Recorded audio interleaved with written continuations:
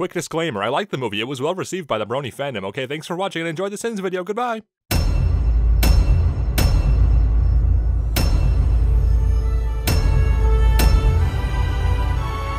Lionsgate, the people who brought you such classics as Food Fight and Fred 2. Allspark, the people who brought you— wait a minute, they're just Hasbro in disguise. You know what they say about glitter, you'll continue to find this stuff lingering many years later. This is technically a reboot from the 80s, right? We almost couldn't book a stable! It's funny because she didn't say hotel, she said stable because they are horses. She's smart and organized and cool under pressure! Random background pony knows about as much about Twilight Sparkle as the executives who wrote this movie. These theatrical wings. What you talking about? The awkward pause after every funny line in this movie is almost as deafening as a laugh track. Huge favor. Canterlot is completely different than it is in the show because we don't have time to establish the socioeconomics present in the show. Here, all of Canterlot is an accessible, generic pony paradise. The show's faces both know their limits and know what limits to push. This movie's not-so-subtle attempt at a meme face falls into uncanny valley territory. Discord's not even in this movie, but he would be the one to include a fart joke. Holy horse apples, this mug is in another dimension! So clearly she's going for Fabulous, and Fabulous takes time. Except for when Fabulous has a musical number to speed up the process, of course. Can get done in 4 seconds flat! That line is only 40% Brony reference. This awkward pause is the most we'll see of the ongoing crush. Before Photoshop? After Photoshop. Twilight micromanages approval of every single pie. Meanwhile, every pony in Canterlot silently waits for the princess to fly back and continue the song with them. How can we expect Twilight to survive attacks from evil villains if she's easily defeated by a cake? Guess my Easy Bake Confetti Cake Cannon. Easy Bake Oven reference. Because Hasbro movie. Sia was a major factor in the marketing for this movie. Although she does sing at the end, this is probably her most narratively significant scene, and it's overshadowed by this Pulp Fiction reference. Also, we already have a famous pop singer or two that could have filled this role.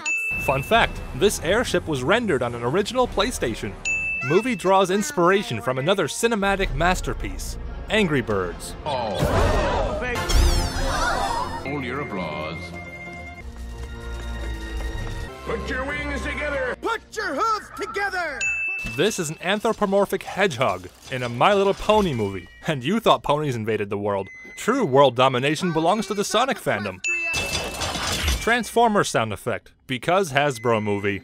If the ponies don't know who this is, then they haven't been paying attention to the rest of the world, which is under Storm King control. If they do know who that is, they should already know this is a hostile invasion and stop acting so naive. Fun fact, Commander Tempest is literally both edgy and blunt.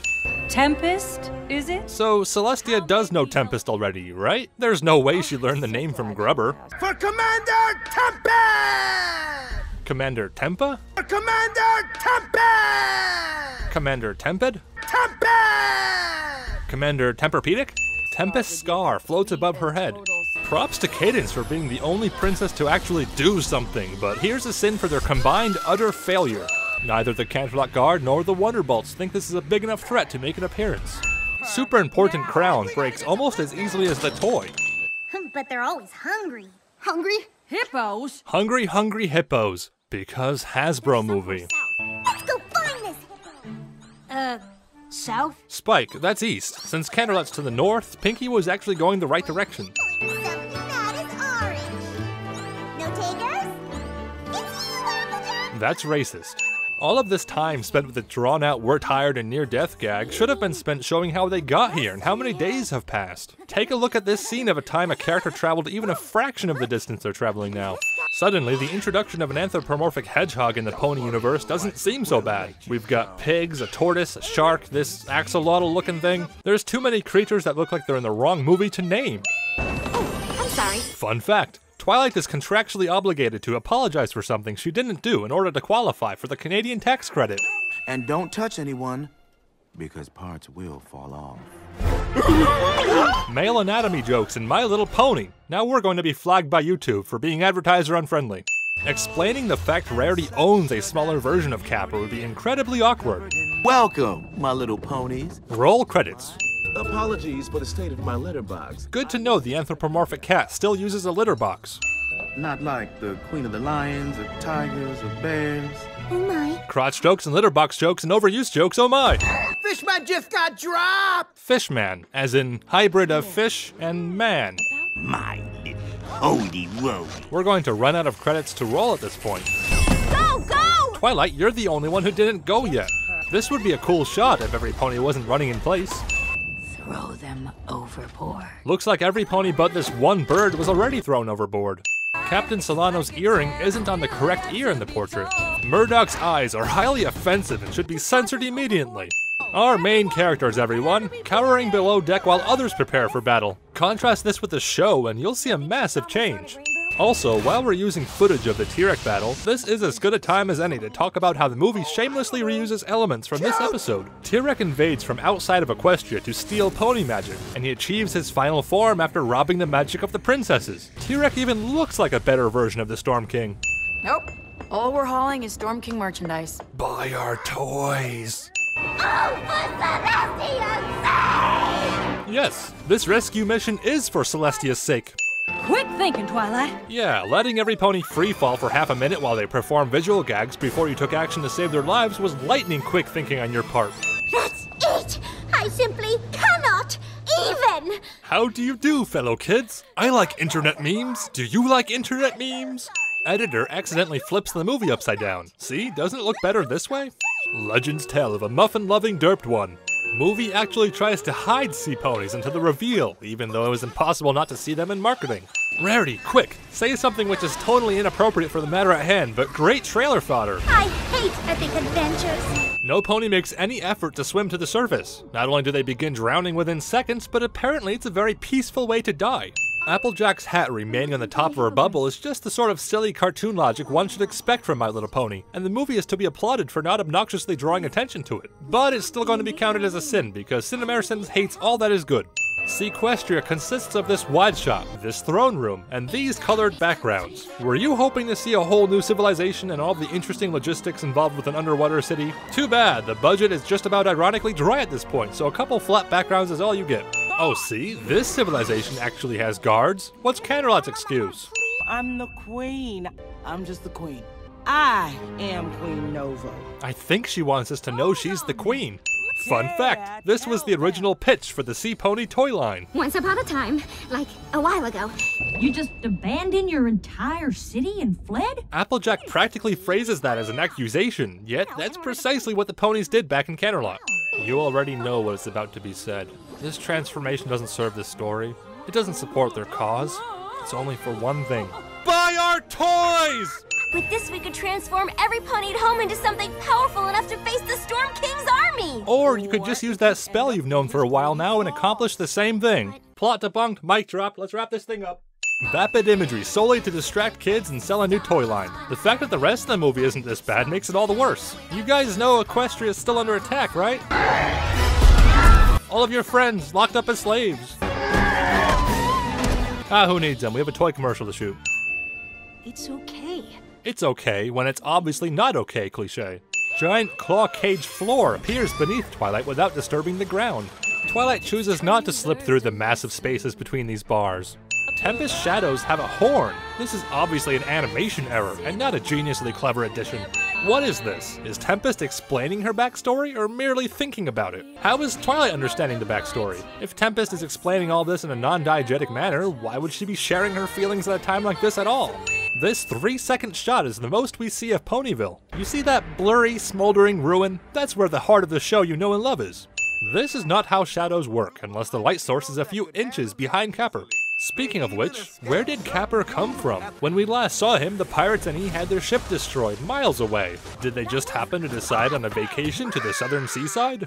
Trifecta of incredibly convenient timing allows Skystar to join the forming ragtag team of heroes sequence of the movie. That's it, right? We didn't make friends with any pony else? Even Spike is aware of how contrived this scene is. Let's get this storm started! Ooh, hey, that's good. I should trademark that. Storm King confirmed, literally Hasbro. Also, trademark law confirmed most powerful entity. The Storm King may be an idiot, but he also just freed Princess Twilight because it's convenient for the plot.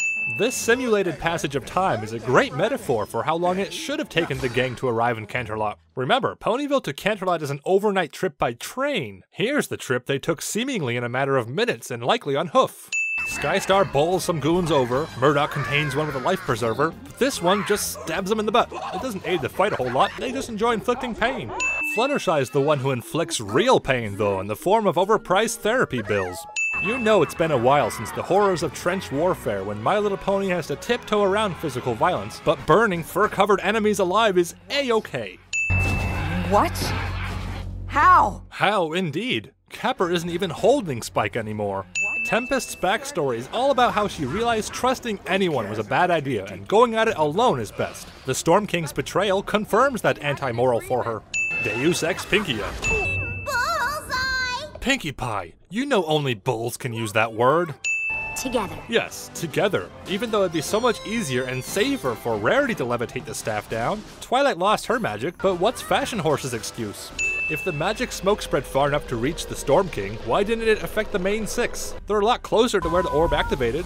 Princess saves the princesses in the princesses' castle. Derpy literally saves the day. Had she not taken a bullet for Twilight, the Storm King would have won unopposed. Subtract 1 sin for best pony. Remember how all of Canterlot was practically destroyed? Not to worry, everything's all better now because literally magic happened. In My Little Pony, stakes are about as common as steaks. This animation glitch. That we're all still here in one piece. Well, most of us are still in one piece. You are so grounded. That's a strangely cheerful tone considering she had not witnessed anything they just did. Does she even know the Storm King is defeated? Holding this indoor voice level conversation across an active concert. Ooh, what is it? It's Never-ending ammo for you two poops. Michelle Krieber's name is spelled wrong. The studio which created the closing credits released this image of their work. What's interesting is that the Storm King's eyes are different in the final product, suggesting a later revision to imply he's still alive. Thanks, Hasbro!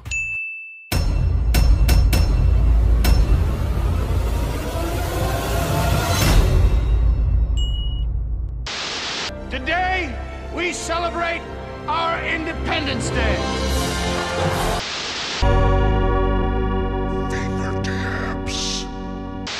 Perfect for children with no necks.